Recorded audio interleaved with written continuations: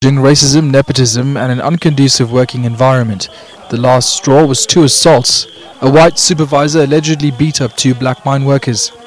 The supervisor is not dismissed, contrary to what happened prior to this strike, where a fellow employee was allegedly assaulted a white supervisor, and the comrade is dismissed as I speak.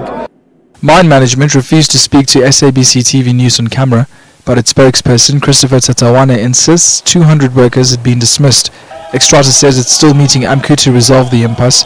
Workers stopped at its 3 chrome shops. AMCU says the strike will continue until the alleged perpetrator is dismissed.